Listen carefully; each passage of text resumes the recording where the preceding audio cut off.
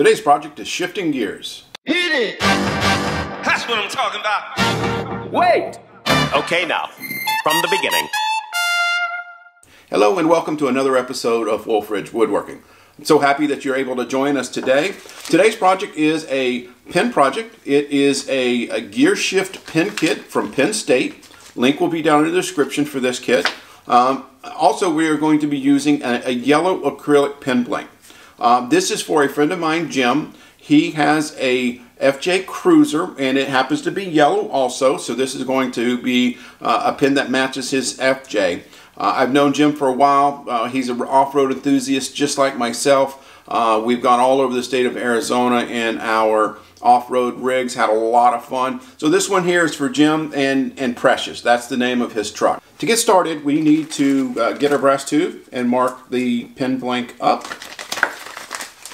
It is a single tube kit, so we are going to have leftover blank.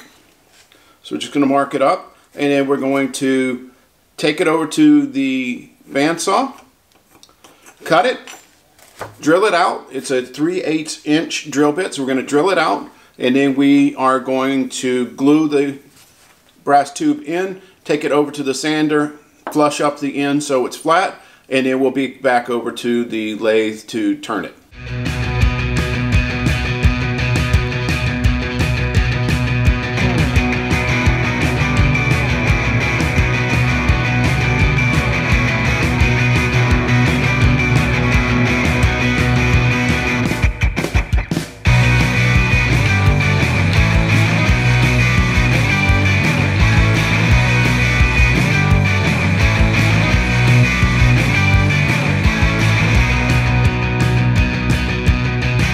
So we've got it mounted to the lathe. Now we're going to turn it. Going to be using both my Easy Wood Tools square carbide cutter and my Easy Wood Tools round carbide cutter. I'm also going to be using my face shield for eye protection. We're going to be turning this around probably 2500 RPM. And so we're going to turn it down to the bushings, and then we'll go and go through the sanding, wet sanding all the way from 1500 to 12,000 with our micro mesh.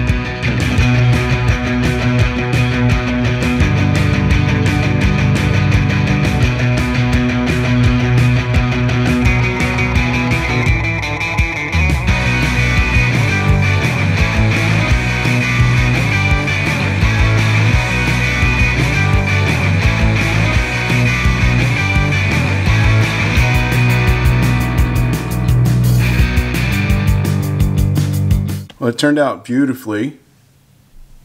Now we're going to take it over to the assembly table and put it together. Okay, so I've got the parts laid out, and now it's time to assemble. So the first step is going to be putting the tip coupler over the end of the pen. There's always a recessed end on the coupler that goes into the pen. Plus, you can see this. Well, you can't see it, but the screw ends are there for the tip. So we're going to press this piece in.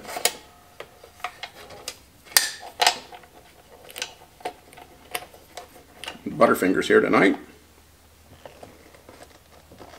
Okay, there we go. Now we're going to press the gear shift assembly in. Expand this out a little bit.